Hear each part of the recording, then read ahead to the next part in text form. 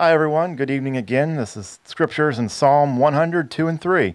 Serve the Lord with gladness. Come before him with joyful singing. Know that the Lord himself is God. It is he who has made us, and not we ourselves. We are his people and the sheep of his pasture. Let us go in prayer. Heavenly Father, we do pray that we understand that we are your sheep. Lord, we just want you to continue to just guide us and lead us. We're so thankful again. Lord, we cannot even understand the things that you provide for us or give for us, but we are so thankful. We ask in your Son's name. Amen.